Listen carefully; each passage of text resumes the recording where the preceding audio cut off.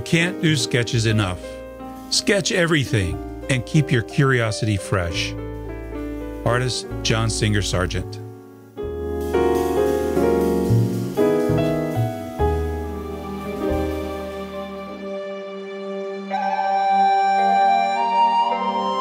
This is The Artful Painter, art lessons for artists, collectors, and people who love art. Alex Hillkurtz is a renowned storyboard artist for feature films, television, and commercials. His film credits include movies like Argo, Almost Famous, Is Complicated, and many more. In contrast to the fast-paced world of storyboarding, however, Alex enjoys a slower pace of sketching and painting in watercolors. He lives in Paris, France.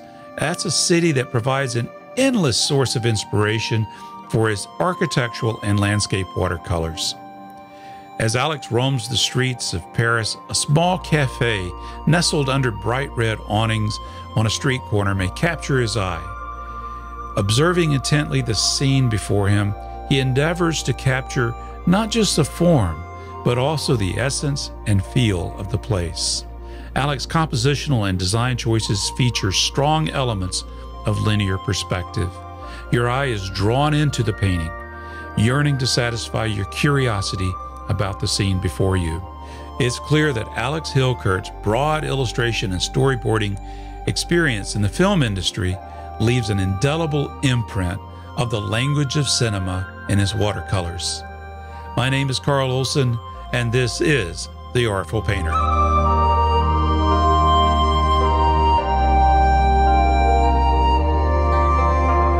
Appreciate you being on The Artful Painter today. It's my pleasure to have you here. You're all the way, well, to me, it's long distance. You're in Paris, France.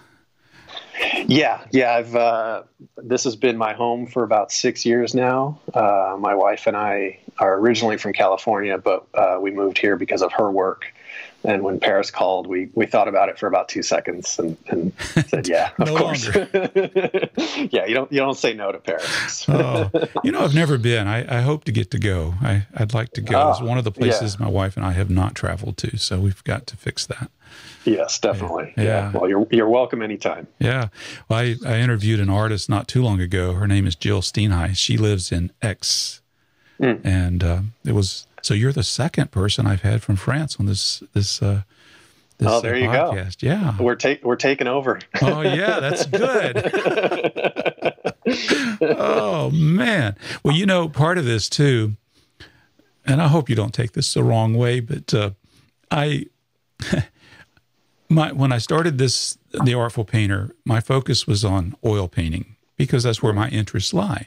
And so it was only natural that I would gravitate toward oil painters. And so, but I got some feedback. My listeners were saying, "Carl, you only talk about oil painting. When are you going to include watercolor?" And I said, "Well, I don't know. I love the medium. I love it. It's beautiful work." And so I said, "Okay, I'm going to address this." Google search, Alex Hillkurtz on Domestika. I bought the course and I said, okay, I can be only somewhat conversant. So there you go. The power of advertising. Yeah. Oh, and what a wonderful course that is. It was so inspiring to watch. Thank you so much. Yeah, I found out about them. I didn't know about this company. They're in Madrid, Spain. And a friend of mine, another watercolor artist, recommended me to them. He'd just done a course with them and had a good experience. So I think they're always looking for new artists to do courses. So my name was kind of thrown into the hat. And I went down there the beginning of this year in January and recorded that. It was my first online course. Hopefully the first of many. And I had a really great time. I've done a lot of workshops, a lot of kind of live in-person workshops here in Paris and around Europe and a couple in the States. And this was sort of a chance to record some of that and kind of boil it down a little bit and put it out there. And it's been a big success. It launched right at the beginning of the quarantine, the lockdown. Yes. So it was perfect timing. It was They were primarily a Spanish language platform. They're in Madrid. They have a big audience in Spain, in Portugal, in South America. And I was one of their first English language courses. So the combination of reaching an English language audience combined with the whole world has to stay home with nothing to do. It was really perfect timing. So it's been a big success. And I'm hearing from people all over that, either they've been painting for years or they're brand new to watercolor. It's kickstarted a lot of people's, a new hobby for people, or a new interest in something that they'd maybe put down for a while. So it's pretty satisfying. It's pretty fun. Yeah. So I'm glad you found me through that. But it gets better. It gets better. All right. A couple of weeks ago, I got a text message from my daughter. She lives out in Colorado, and she says, "Dad, I got this course. I just bought this course. It's Alex Hillkurtz. You might like it." Oh, that's so cool. You're like, yeah.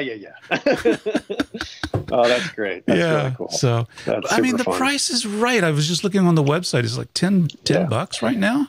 Yeah, it's they deal in bulk volume. Yeah. So they have a big audience, so they can afford to, have courses for really inexpensive.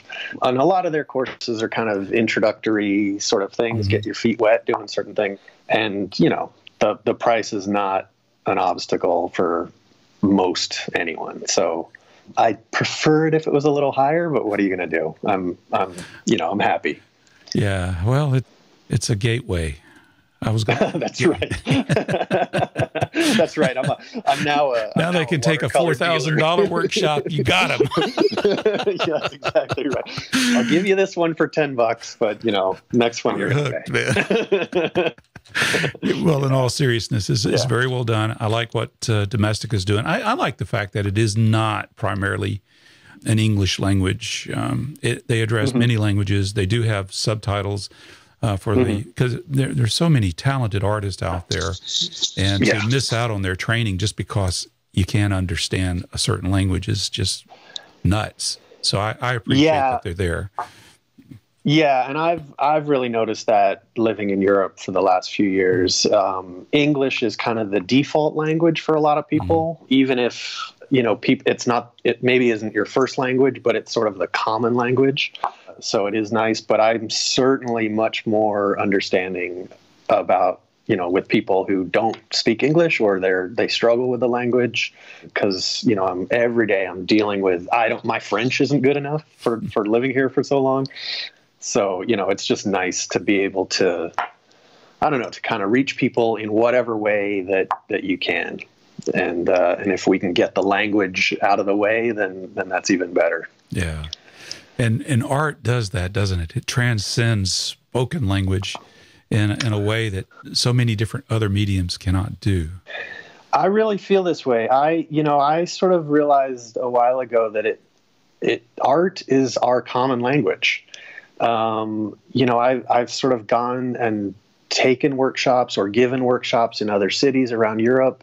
There's been different events that I've gone to, and you're sort of thrown in with every language under the sun. And, everybody's a little shy and a little tentative, but you get out your sketchbook or you get out your paper, your paints, whatever it is, and everybody just understands each other. It's the coolest thing. We can all just, there's no barrier. There's no barrier to communication. It's really pretty cool. And then there's the visual component of it too. In your bio, you made an interesting statement that appealed to me very much because I have a deep interest in filmmaking. In fact, my first podcast was about filmmaking and photography before I got into art, but there you say you use the language of cinema to inform your images. I want to explore that. What do you mean? Well, I'll tell you, I come from film illustration. That's my background. I had always drawn. I grew up drawing. My mother is a good artist, so I sort of would watch her doing these really interesting pen and ink sketches. But I would always draw. But I fell in love with movies at a young age. And I wanted to be a filmmaker. I wanted to make movies. So I went to film school in Los Angeles. I studied film production. I studied film history. We all sort of made short films and learned about editing and lighting and cinematography and all this stuff. And when I graduated, I started working on TV productions and low-budget films in Hollywood. And it was really, really hard to break into the industry because I didn't know anybody. It's really who knows you and who do you know kind of a thing. I didn't know anybody. I didn't have any relatives in the film business, but I knew I could draw, and I met a storyboard artist. I was on a TV movie, and they had this storyboard artist working, and I just thought, wait, I could do that. I could do that job. And I knew what storyboards were. I'd kind of grown up with the Star Wars storyboards and seeing Joe Johnston, and I would pore over his books and copy all of his drawings. And I storyboarded my own student films in college, but it never sort of dawned on me that that this was a job that people would pay you for. It just never, I don't know. This was just a huge gap in my understanding. But meeting this one storyboard guy, suddenly this huge light bulb went off, and I thought, all right, that's what I'm going to do. And I went home. I put together a fake portfolio. I had never storyboarded anything professionally. So I just made up scenes and I drew them, and I kind of drew what I thought would be cool. And I would send it out to all the production companies that I'd worked for as a production assistant, as a gopher. Did you do multiple genres, or did you focus in on a particular genre when you did that? I think I did a couple. I remember I did a chase scene. There was something about a Boy Scout running through the woods being chased by a bear, and he jumped off a waterfall. It kind of was one of these this scene that went on and on and on. At the time, I thought it was the coolest thing ever. Looking back now, it's really, really primitive, and I cringe. But it did open a couple doors for me. And I started working at a visual effects company, doing a lot of their illustrations and storyboards. I got an agent, and I started working freelance. And I just worked on bigger and bigger films. And I've been doing it for 25 years. I've storyboarded over 50 feature films. I've probably drawn over 1,000 TV commercials. So I've just drawn every day for the last 25 years, this kind of film language. And it starts with the storyboard. Yeah. A lot of movies do. Not every film needs storyboards, and certainly not the whole film, but most films will have some sort of an action scene, a chase scene, something with visual effects, something that's visually more complex. It's more expensive to produce, and it's more complicated to kind of pull off logistically. So storyboards are the way to communicate to the entire crew kind of the director's vision, or maybe what the cinematographer is thinking about, or what a stunt coordinator feels that they can do.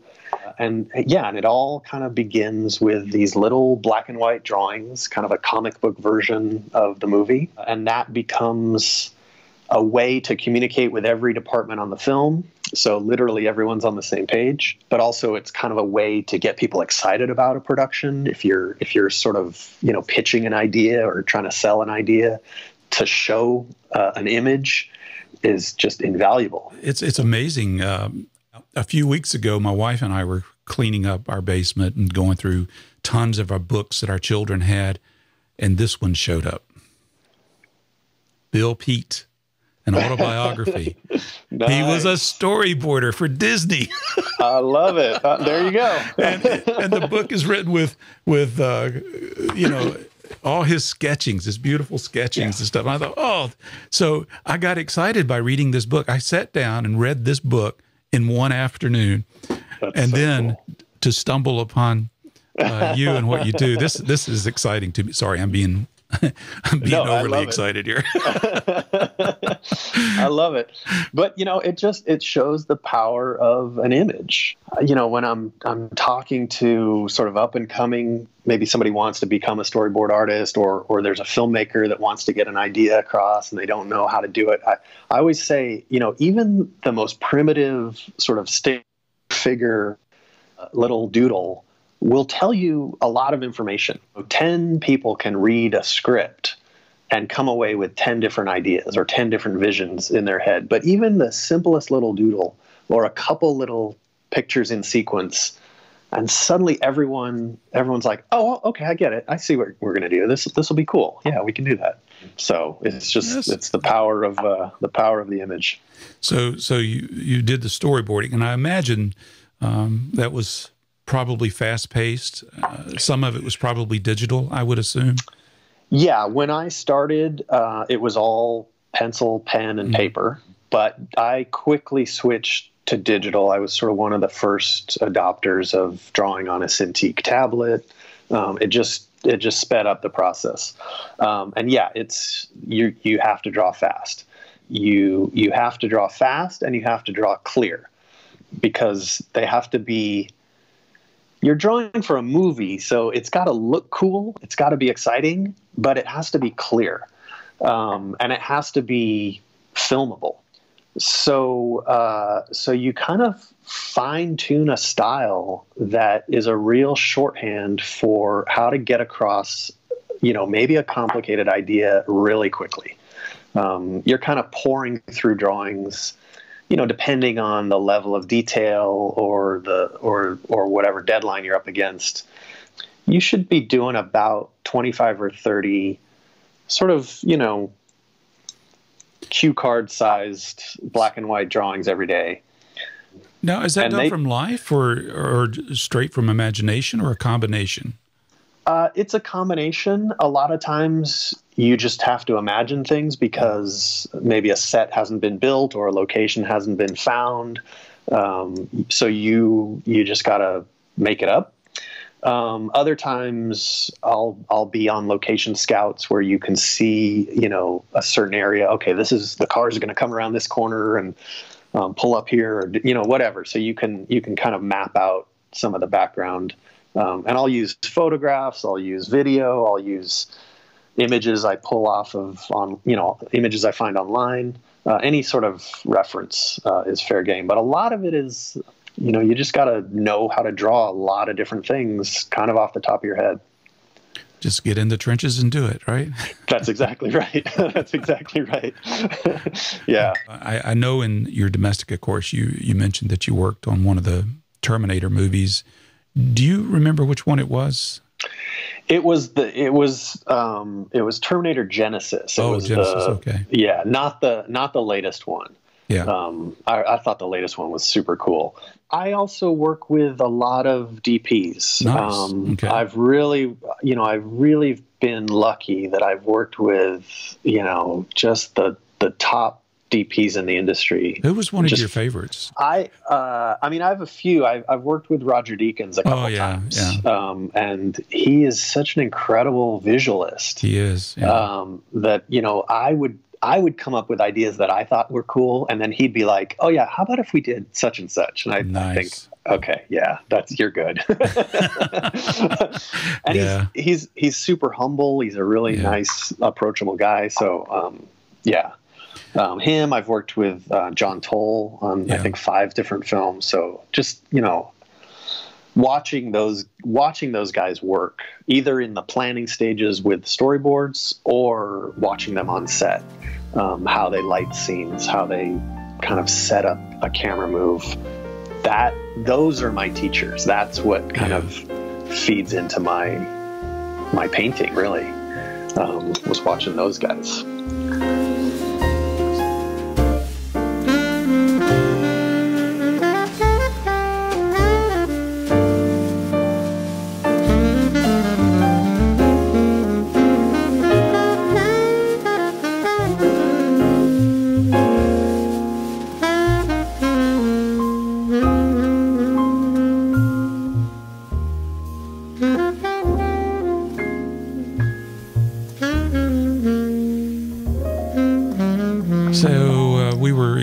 discussing this topic of how cinema informs your images. So you have this background in storyboarding. You learn to draw very quickly, very clearly, concisely, get the image across. Yeah. Composition, no doubt, was probably an important part of that. Your statement goes on to say, moving beyond what one sees and depicting what he wants others to see. And it reminds me of a directorial term called the curious eye. The cinematographer focuses on the eye, and you don't see what's before the eye, and then you're directed to what the actor sees in that image. That's the kind of the image that popped up in my head as I was reading this statement. I don't know if I'm close or no. Yeah, no, that's pretty close. I mean, I think it's because I've spent so much time in the film industry. I think about things in terms of story. I think everything has a story to tell. The storyboarding that I do is all in service of a story. So it's all about finding the most appropriate image to tell a certain story.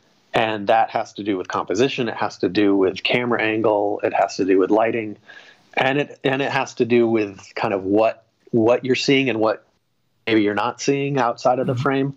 And so when I go out with a sketchbook or when I do a painting, I think along these same lines. I think about, is there a story here? And what is the story?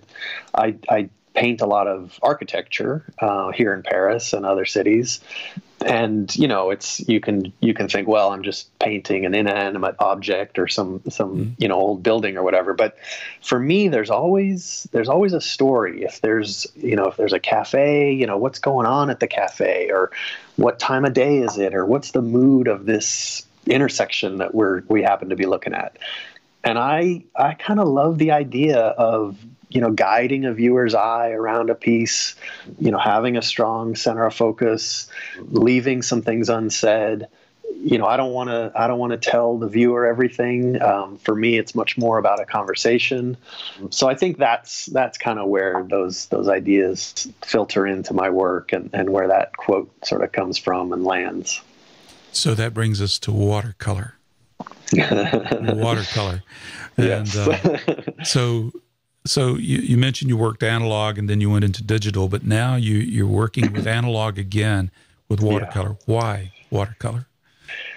A couple reasons. I'd always drawn, I'd always sketched, and I'd always have a sketchbook with me. Watercolor is kind of the easiest way to add a little bit of color to a sketch when you're out and about. When I first moved to Paris, I was still really doing just kind of black and white sketches, ink sketches, maybe a little bit of charcoal. Color was a little bit of a foreign language for me. But, you'd see these great red cafe awnings and you'd see this sunlight and you'd see these trees and you think, a black and white sketch isn't good enough. So I bought a little watercolor set with one cheap brush. And I just started dabbling, and that was it was kind of the easiest, least expensive way to make better sketches. That's how it sort of began for me, and it's grown and grown and grown. And now I think about watercolor as it's a really easy entry into painting, but man, you could spend a lifetime figuring out this medium. It's complicated and complex and difficult at times, frustrating at times, but also kind of magical. So there's a lot there that I'm just continually discovering. Yeah, just like oil painting, there's so many different ways to express oneself with oil paints. The same I've noticed in browsing through watercolor artists. There are some who just do watercolor. There's no pen involved. Mm-hmm. It's just it's brushed to paper, and some of that is beautiful. Yeah, I'm drawn to what you do. I like the idea of pen and ink and pencil and charcoal and all of that. And then you have the color washes that go with that. There is just something that is so magnetic about that type of image, and there's so much I'm not very good at it because I just started. but I like it. It's just very expressive medium. So it can be. It can be so fun, and again, you can kind of keep an image really simple and really kind of scratchy, or you can take it to a very finished, process, and with just simple tools, a pen, a little set of watercolors, you can go in so many different directions. Well, one of the holy grail that so many artists, oil painters, talk about is getting looser with their strokes. And I imagine the same is similar for watercolor.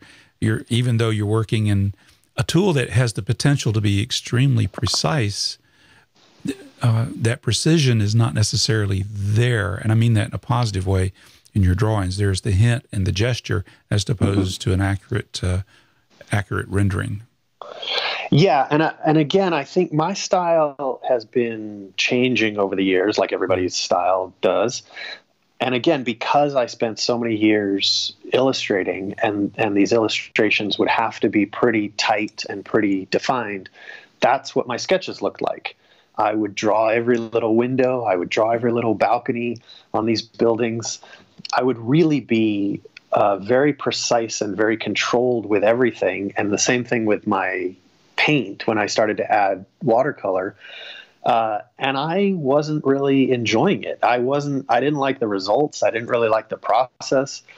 It felt like there wasn't any life to it. And so I consciously started to loosen up my style. Really started making my pen work more scratchy, a lot more loose, and especially with the paint as well. Watercolor doesn't like to behave. It doesn't. So there's an unpredictability to it. There's a real unpredictability. And I mean, a lot of people have sort of used this analogy, but to me, it's really like a dance. Sometimes you're in the lead and sometimes the watercolor is in the lead. And you don't always know who's in charge. You can certainly manipulate things a lot. You can sort of nudge things in certain directions. You do have a lot of control, but it's much more fun if you let go a little bit and let the paint kind of do its own thing. That's where you're really painting with a medium rather than dictating how an image should kind of lay out. It's really like, all right, let's have a little conversation and see where this goes. So you want to do that? Okay, I'll follow that. You have to. And another analogy is it's like music. If you're playing with other musicians and somebody hits a different note, it's like, all right, I guess we're doing that now. Key change. Yeah. And I would get super frustrated a lot of times with my paintings because, you think the watercolor does its own thing. It gets out of control. It gets away from you. It's not behaving. But inevitably, that I'd come back to my painting the next day or a week later, and those are the parts of the image that were my favorite. I think, oh, I love what happened here. So now it's kind of this process of inviting the mistakes, sort of, inviting some of that unpredictability and literally going with it. Just go with the flow, to be extra super corny about it. Oh, no, I don't think that's corny at all. I have a 10-year-old granddaughter who's gotten an interest in painting, and one day she told me, I want you to shoot a video of me, and I'm going to talk about the beautiful oops. I love that. She says that's when you make a mistake and you turn it into something else. I'm thinking, oh my goodness, I just took a $10,000 workshop from my granddaughter.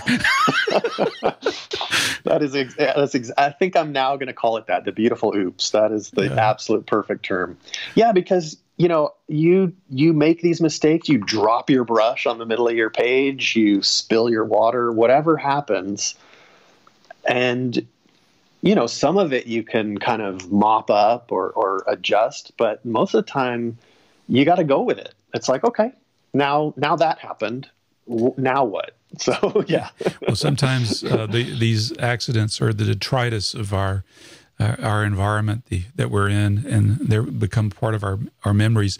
One of the things that I appreciate about your website, by the way, it's very beautifully done. Your logo, it's a coffee stain, and your name. How you can't depict it any better than that. The travels and the memories associated with that. Yeah, Again, I'm not the first person to sort of use a coffee stain as incorporate that into art, but it has become a bit of a signature for me, and on a lot of pieces, it feels like kind of the final touch, like a little stamp. I paint a lot in cafes. Again, I live here in Paris. There's a million beautiful, picturesque cafes to sit down at. And if I've got my sketchbook out on the table and I've got a little espresso next to me and, I'm painting, sometimes it's an extra little just touch, and it becomes, I don't know, for me, this kind of, sketchbook art or plein air painting or whatever you want to call it, it's really about being in the environment, experiencing, the sounds that are around you, the smells that are around you. And so for me, the coffee is just a continuation of that. It's literally a taste of my afternoon in a specific place. It had to become my logo and it's on my business card. Yeah. Oh, nice. I like it. It's nice. Thank you. Yeah. I've had this conversation with different artists in the past, but one of the things that I've learned, I worked digitally for many years. I was a software developer, and so I had a very visceral rejection of I'm not saying it's bad.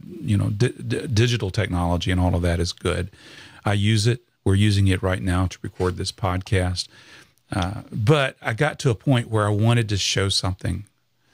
And one of the side effects of being able to do, work with my hands was I noticed it affected my memory in a way that writing software or writing on an iPad or something like that did not. And that led to a conversation with a friend of mine who teaches language workshops from time to time.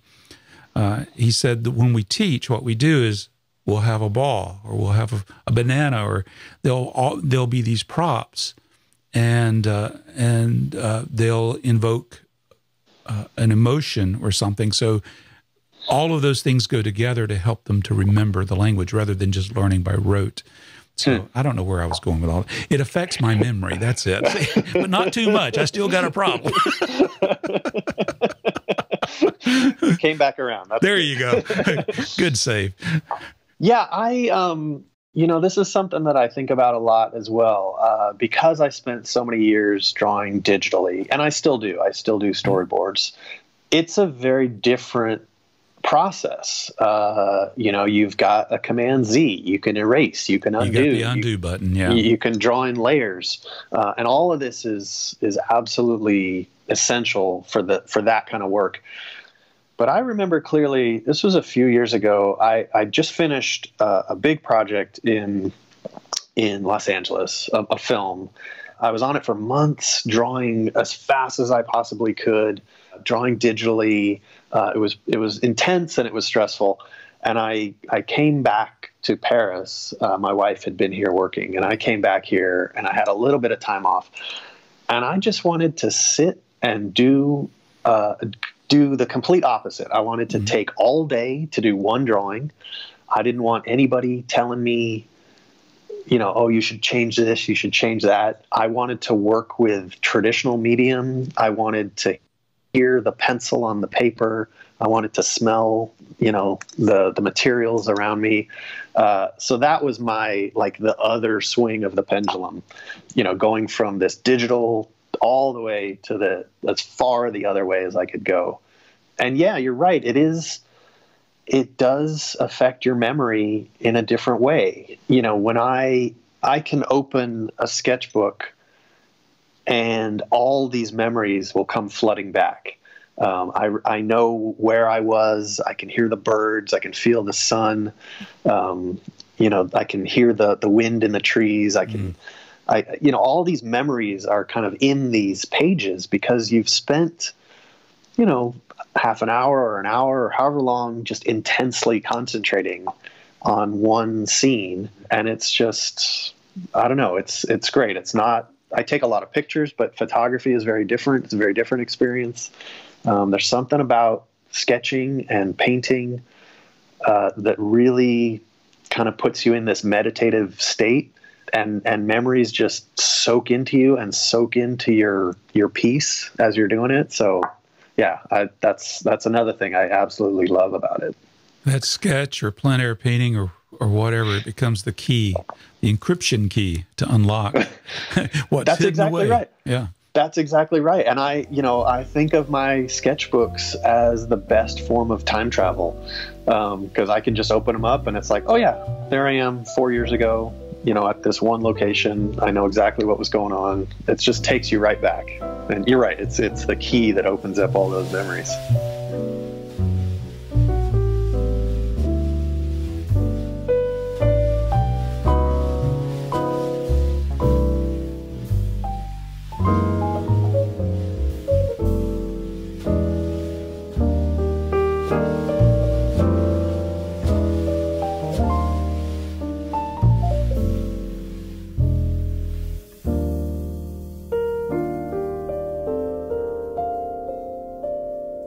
I'd like to talk about the tools and processes that you go through. So I know you cover this very nicely in your course, but I'd just like to hit some of the highlights here about Sure. your process.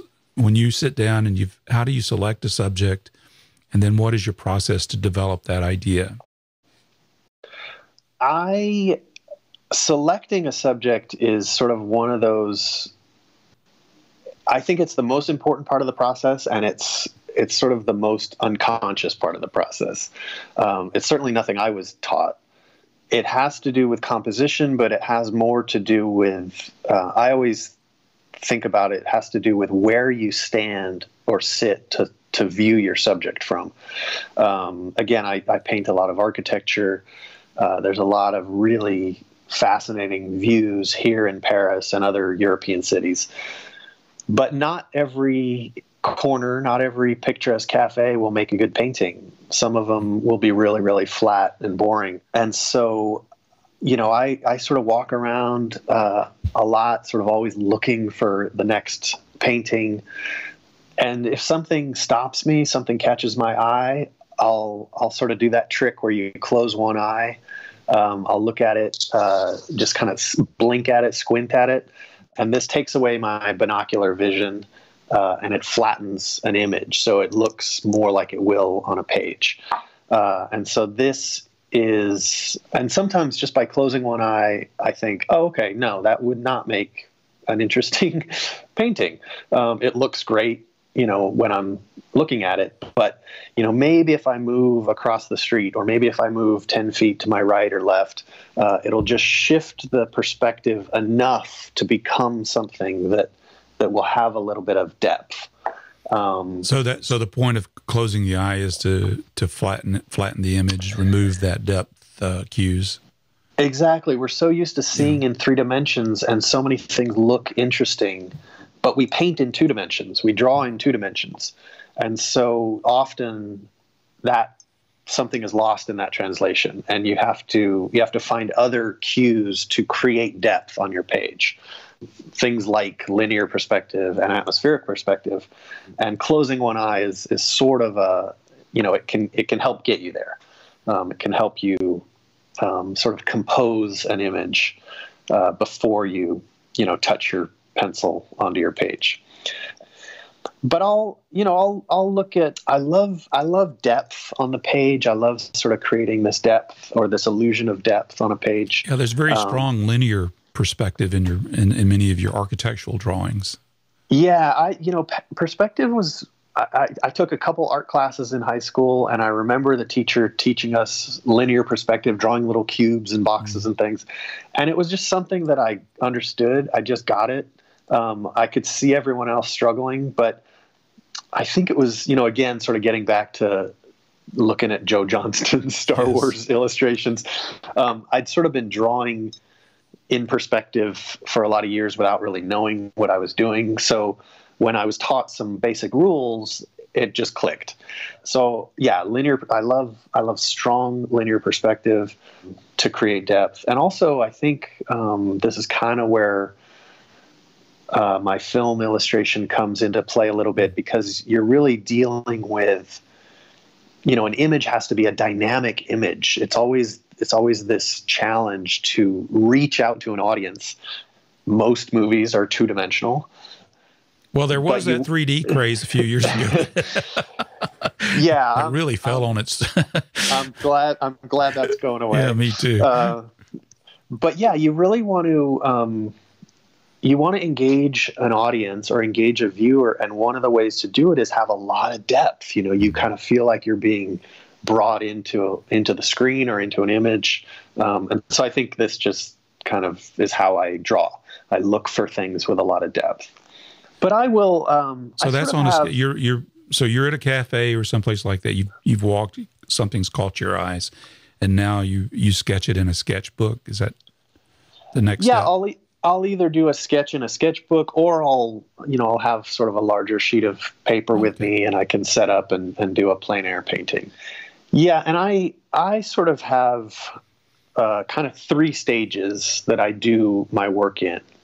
I do a pencil sketch, I do an ink sketch, and I do a watercolor painting.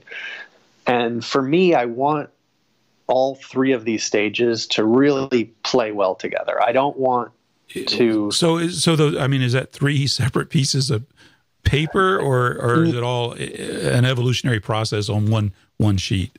Yeah, it's all on one sheet. It's just the stages that I do to create one image. And I don't want to get caught up in any one stage. I sort of want to trip forward into the next stage before I'm sort of ready. And this is just a trick for me to keep some of the life in it. I certainly know that, if you sort of labor over a pencil sketch, you can really kill the life. And the same thing is true, if you're doing an ink drawing. The last thing I want to do is create sort of a coloring book version of something, a beautiful ink sketch that I then paint, that I then color in. I don't want to do that. So I want the ink and the watercolor and the pencil. I want them all to be of one piece. I want them to play well together. So I'll do my pencil sketches pretty fast. I just want to get kind of the large shapes down, the overall form and the composition. Does the pencil sketch include not just lines, but are you shading with the broad side of a tip, or is it a combination of strokes? It's a combination. I don't do a lot of shading. Sometimes, because watercolor is so transparent that you can really see all these. Well, that shows you how much I know. You see, very little. No, it's a lot of watercolor is. Some colors are more opaque, but you can really see your pencil line through your watercolor painting. So if I'm really heavy with my pencil, or if I do a lot of shading, you'll be able to see that, and I don't always want to see that. It could discolor some shadow colors, or it could get in the way. I'll do a little bit just to kind of remind myself of, okay, this is a really deep shadow. Just visual cues, yeah. Exactly, okay. Exactly. But I'll pick up my pen. I use a fountain pen. I have a couple different fountain pens that I use. I have some fine liner pens that I use. I'll use either waterproof ink or water-soluble ink, depending on kind of what effect I want. Right. I've been using a lot of waterproof ink just because I know I'm going to go over it with washes of color, and I don't want it to just bleed into a muddy mess. And I'll again with the ink, I'll keep it really light. I'll keep it pretty scratchy, pretty sort of just suggestive of details.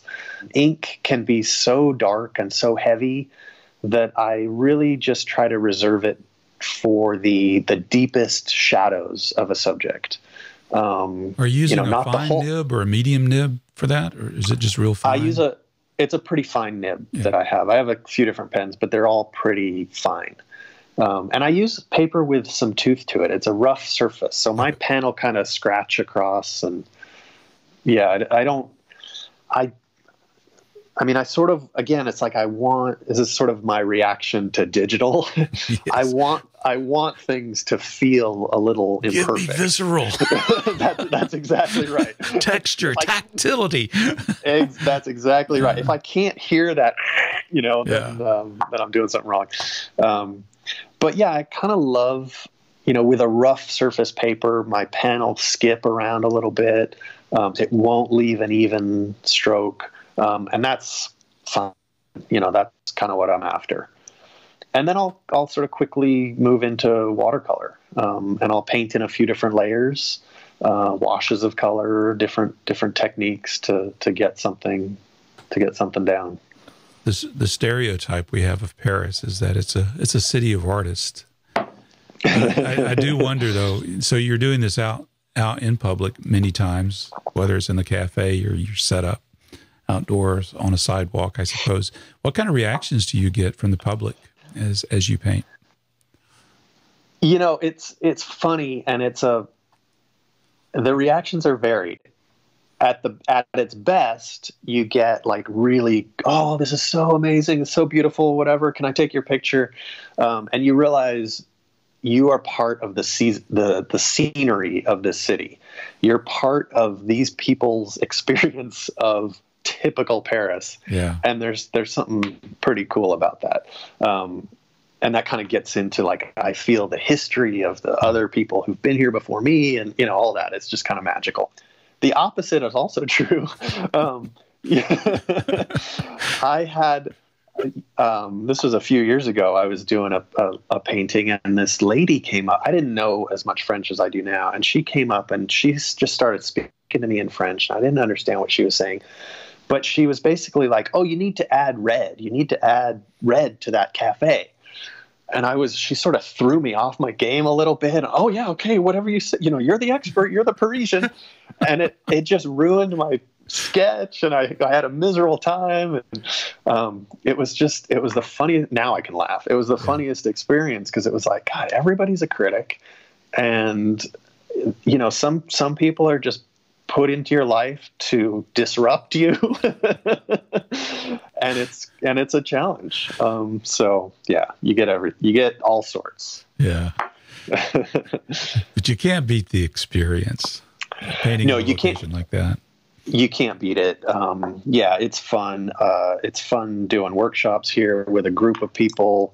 And yeah, people love to see artists doing what they do. So people will inevitably come up and look over your shoulder or take a picture or, you'll strike up a conversation. Or the best thing is when they see you painting or sketching and then they look at what you're looking at and it's like they're seeing it for the first time. They think, I would not have thought. There's that curious eye, the curious eye of the director, right? Yeah, and it's like you're kind of showing people their own city in a really kind of satisfying way. So that's fun. That's a lot of fun. Neat. So you teach workshops, and I think I've taken a few. I've not taken too many because I'm trying to absorb what I learn and then go back and apply. But I do enjoy them, and sometimes people take workshops for the social aspect of it. Sometimes they take it to actually learn something, and sometimes they take it to impress. There's different motivations. I'm not criticizing anybody, but it's just different motivations for it. But one of the motivations sometimes is, taking a shortcut. Is there a shortcut to learning? Yeah. And I don't know that there really is a shortcut, but I do think sometimes there are things that we as beginners do.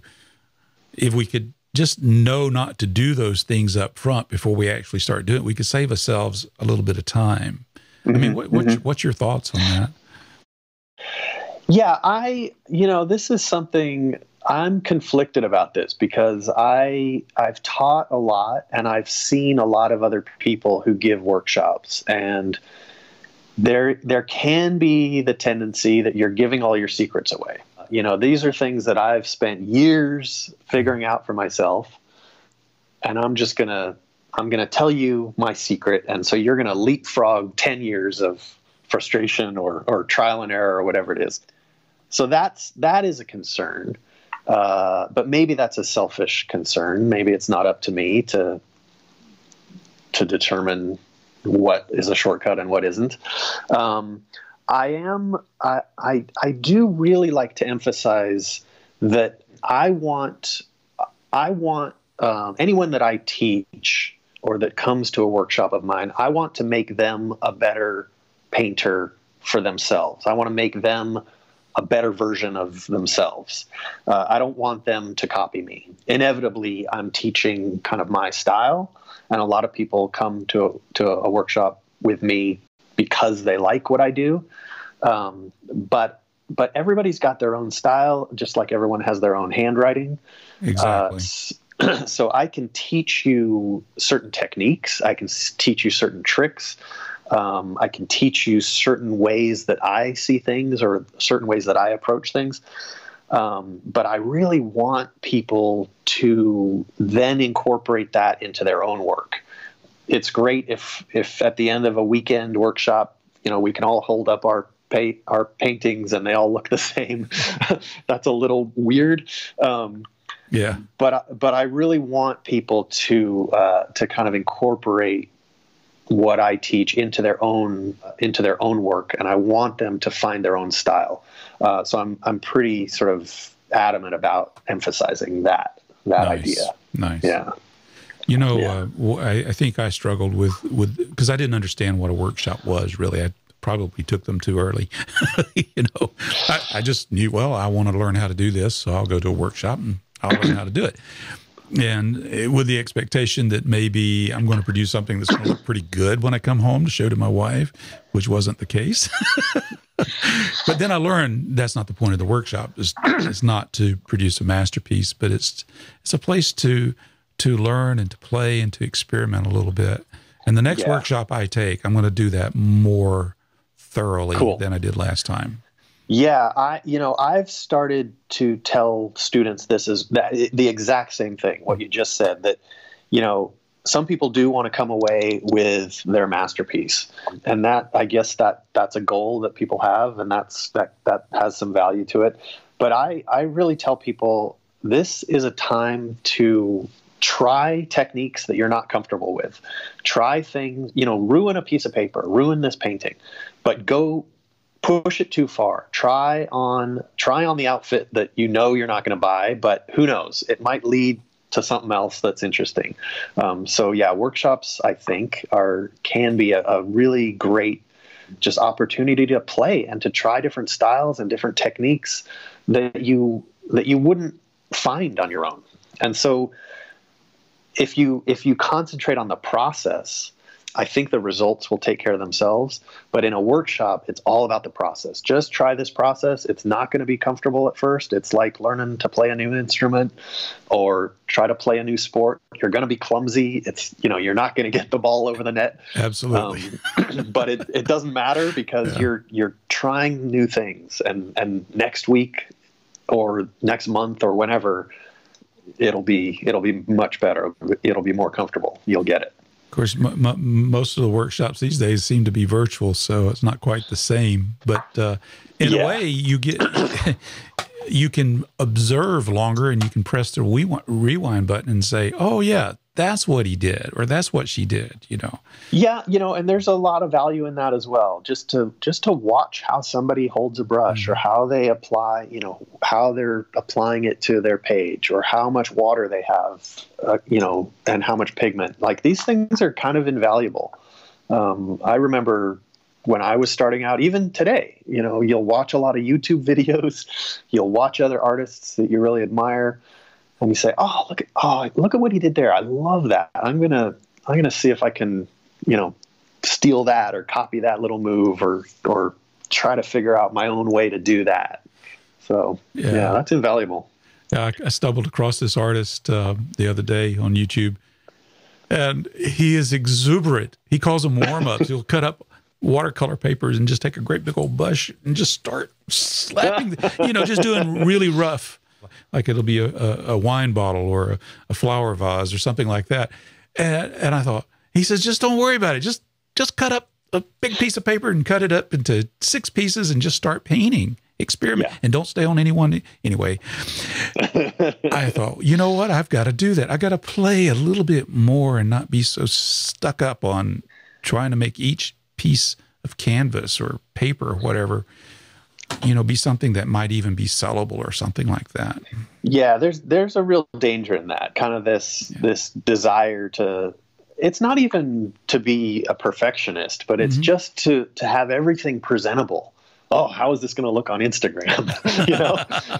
But it's like, no, make a mess, just play, ruin a piece of paper. At the end of the day, it's not. Put a coffee stain on it. There you go. Your beautiful oops right there. Get you going. There you go. That's right. So a lot of your work that I'm familiar with so far has been architectural. Where do you see yourself? Are there other areas, other genres that you're experimenting with? Yeah, I need to get better at landscapes. Next year, I'm going to be giving a multi-day workshop in Tuscany. Wow. So I need to get good at greens. It isn't easy being green. Right? Oh, it's a tough one. Yeah. So yeah, that's something. But I'm not tired of architecture. There's something that can be pretty magical. Sure. I know the subject might remain the same for me, but my style is evolving. My approach to it is evolving. So, I'm not tired of it yet. Nice. Alex, it's been a real pleasure having you on The Artful Painter.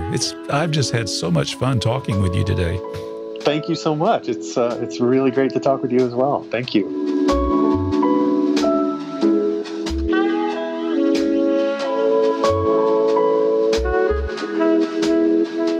It was a tremendous delight for me to talk with Alex Hillkurtz. Now, as things would turn out, right after I recorded this episode, it was announced that he has a new book available for pre-order on Amazon.com. The title of that book is Sketching Techniques for Artists, In-Studio and Plein Air Methods for Drawing and Painting Still Life, Landscape, Architecture, Faces and Figures, and more. It will be released January 5th, 2021. So that's still a little ways away, but you can pre-order it on Amazon. It's available for about $27. I have links in the show notes. Some of the topics that will be covered in this book are compositions that draw the eye, how to avoid common sketching mistakes, ways to create light and shadow to define shapes and add interest, successful ways to use negative space, the importance of perspective in creating depth, easy color washes that create drama. So looks like an interesting book. Check it out. One of my favorite things to do on this podcast is to read listener feedback. For example, this one comes from Richard Irvine. He says, I really enjoy your podcast. You must have to pinch yourself having conversations with these great artists. I have found most of the artists I have come across are down to earth and all have been willing to share any information. I believe it's because it is so grounding. If you ever get big-headed and think I got this beat, it has a way to kick you up the bum. Yes, indeed. The more we learn, the more we do not know. Thanks, Richard. I really appreciate your comments there. It's so true. I do feel like I have to pinch myself sometimes. I'm very grateful that each artist that has agreed to be on this show is so willing to share what they know with all of us, me and you, the audience. So thank you, Richard, for your kind comments. I deeply appreciate it. My next email comes from G. Brannigan. She writes, I usually listen to your podcast on my phone app as I do my morning and evening walks. On this one, I discovered at the end that there was a video of the podcast, so I watched it too when I returned home. I love being able to see the paintings of T.J. Cunningham. Such a treat, as they are beautiful paintings. Thanks for adding them to this video podcast. I enjoy your podcast so much. I am always learning more about my craft, listening to you and your guests. And of course, I learn more about techniques and styles that different artists use, things I never thought about using, such as Cunningham's use of metal, ACM, as a structure. Very interesting podcast. You always ask the right questions. Thank you, thank you, thank you. G. Brannigan, thank you, thank you, thank you, okay? I really appreciate you writing. I'm glad you found the video version of T.J. Cunningham's episode of The Artful Painter. He is indeed an amazing and innovative artist. I truly enjoyed talking with him. Now, video versions of The Artful Painter, wow, I would love to do more of these, but they're very labor-intensive and time-consuming, and it requires that both I and my guest be able to have the technology to do that. So it doesn't really work out very often. I do wish I could do more, but from time to time, I will continue to release video versions of this podcast. Anyway, thank you, G, for sharing your feedback with me. I really appreciate it. My next email comes from Darren Boyle. He says, first of all, I'd like to thank you for the fantastic podcast. Such a wealth of information from such fantastic artists. I just recently listened to your podcast with Bill Anton and found it truly enjoyable and informative. His humbleness is astonishing. I'm from Ireland and have always found the West fascinating. What young boy doesn't like cowboys and Indians? Thanks to modern media, we have much more information than was available watching Western movies. Thank you for taking the time to read this and look forward to more of The Artful Painter. Darren, thank you for that feedback. Wow. All the way from Ireland, too. My wife and I was just talking the other day. We would love to visit the country of Ireland. We have a daughter-in-law that's from Ireland, so there's our little tenuous connection to such a beautiful country. Once we're able to travel again, we look forward to having that opportunity to visit Ireland. And by the way, Darren, I still watch Western movies, even the old black and white ones. I love them. Okay, my next email comes from David McNeil. I really appreciate your podcast. I particularly enjoyed your interview with Bill Anton, and thank you for putting it together. I understand that Bill doesn't think he would be a good teacher for a how to paint workshop. However, it sounds to me like he would be an excellent teacher for a how to be a painter workshop. David, I could not agree with you more. Thank you so much for crystallizing my nebulous thoughts on this topic. You put into clear words what I've been trying to put my finger on for quite some time. There are many tutorials, there are workshops, there are videos that demonstrate how to paint. However, what is missing is, just as you said it, how to be a painter. That's brilliant. I think that's brilliant. So I'm going to steal that from you, okay? How to be a painter. And yes, Bill Anton would be perfect for that. And I just finished up recording an interview with another artist that I think fits this bill very nicely. His name is Dan McCall. I've mentioned him before. I've mentioned his wonderful book that was published some 20 years ago. But that conversation that we had is very much along the lines of how to be a painter, and he'll be featured in the next edition of The Artful Painter. Now, I've included a link to David's website.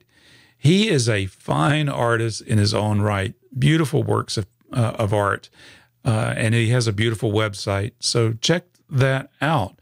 And thank you, David, for your thoughtful comments. I'm very grateful to you for that. How to be a painter. I like that.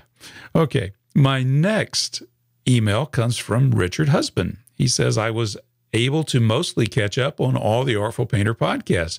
It was a gift to have those to look forward to when I couldn't do much. I consider your podcast to be a vital part of my art education. I also like the music you choose for your podcast and listen to the very end. The more recent one you did with Lynn Schmiel didn't seem to have good sound quality on his end. It was perfectly listenable, though. Not sure if you can do anything about that. Thanks and take care. Thank you, Richard. I always enjoy hearing from you, so I really appreciate your feedback there. And I'm glad the podcast has value to you. To me, each episode is like an inspirational mini workshop. And I'm glad I'm able to share that with you. I apologize for the audio quality that was in Lynn Schmill's episode, and really, it's not just the last one. It was in the earlier episode I did with him as well. Unfortunately, Lynn lives in a remote area with limited cell signal and limited internet access. You know, he was sitting out on his porch, sitting out on his back porch, just to get the best signal. And he had to be tired when we got done recording that, because if he so much as moved to the right or to the left, I think I used the wrong gestures there. This is my left and this is my right. But if he moved so much as a foot either way, the signal dropped out and we had to start and stop the recording several times. You know, it's just the nature of the beast. And I would prefer to have outstanding audio quality with each of my guests, but many live in remote areas. They do not have the technology that I have in my recording studio here. So in the end, I have to compromise, right? And it's the content that really counts. You know, it's like listening to someone. You may have to just lean in and listen carefully to get the good stuff, but it's well worth the effort. But anyway, I thank you for your patience. My next email came from John Potoshnik. He says, excellent interview with a great painter, Bill Anton. Congrats. Thank you, John. I really appreciate that. That means a lot to me coming from you. John's a great artist. He's a great interviewer. He's an author. He's a teacher. So please check out his blog post on his website. I have not been able to read all of them yet. It's a great repository of information. So from time to time, I go back and peruse his content. It's excellent work. You can find that at potoshnik.com. My next email comes from Shanna Coons. I hope, Shanna, I am pronouncing your names correctly, okay? But I do appreciate very much your email. It reads, I spent the evening listening to your podcast last night, and I can't believe it took me this long to hear and watch them. They were so beautifully done and with so much information packed in them. Thank you for putting your heart and soul into them for artists. As an artist, teacher, and online teacher, I know how much work it takes to make something this professional. I will spread the word. Well, Shanna, I am so glad you found the Artful Painter, and I'm deeply grateful to you for spreading the word. And I also appreciate you acknowledging the work that goes into the production of each of these episodes. You know, there's a number of podcasts. What they do is they record and dump. They'll just dump it into the feed. There's no editing that takes place. There's no volume leveling that takes place. There's no cleanup. There's no editing. It's just, I think that's disrespectful to the guest, and I think it's disrespectful to my audience. Now, it's true, you're not always going to get the best audio quality, as I mentioned in the previous email from Richard, but I want to do my best. I want to bring that level up as high as I can get it, working with what we have. So thank you for acknowledging that. In fact, I would like everyone to check out Shanna's website. She mentioned that she is an artist. She's also a teacher, an online teacher. And so you can check that out at her website. It's at shannacoons.com. It's very beautifully done. So thank you. I want to take a moment to acknowledge my associate producers. I have 14 associate producers so far for the year 2020. Now, who are and what do associate producers do? I'm borrowing that term, associate producers, from the film industry. Usually a producer and associate producer, they're involved on the planning side, the financial side, the budgeting side. So in homage to that, I like to call each of my supporters that give a generous donation to the Artful Painter an associate producer. It's my way of showing respect to them and acknowledging their generosity. Now, this week, I am happy to announce that I have 3 new associate producers. This includes Kelly Bailey, David McNeil, and Shirley Williams. So that brings that list up of associate producers to 14 people who have given a generous donation to this podcast. I want to take a moment to acknowledge each and every one of them.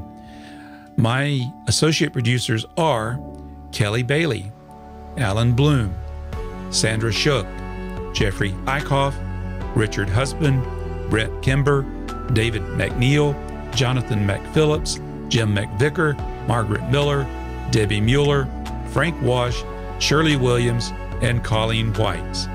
Thank you, each and every one of you, for your generous donation.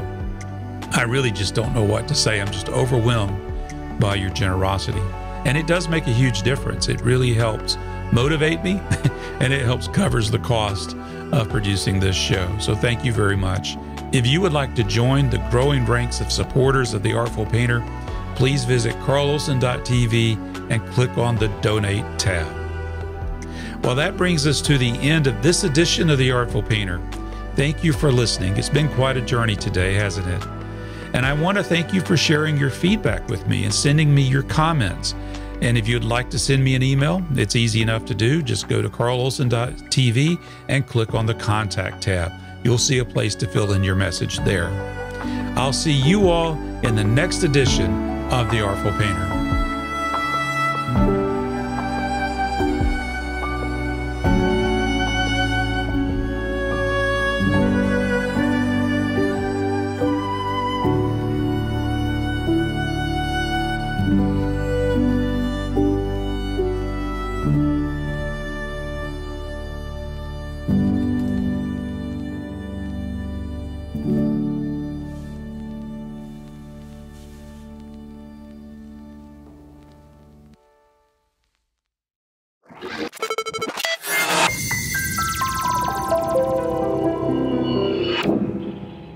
And we're getting a picture on the TV.